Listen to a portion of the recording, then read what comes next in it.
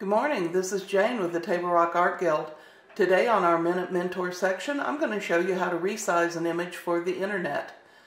With your chosen image open, we're going to go to Image, down to Image Size. This screen will pop up. First thing you want to do is change the resolution to 72. You notice how it changes the other numbers too, but we're going to go ahead and make it a little smaller yet. We're going to change width to 1000. And as long as this is linked, it'll automatically change your height too. We're going to say OK.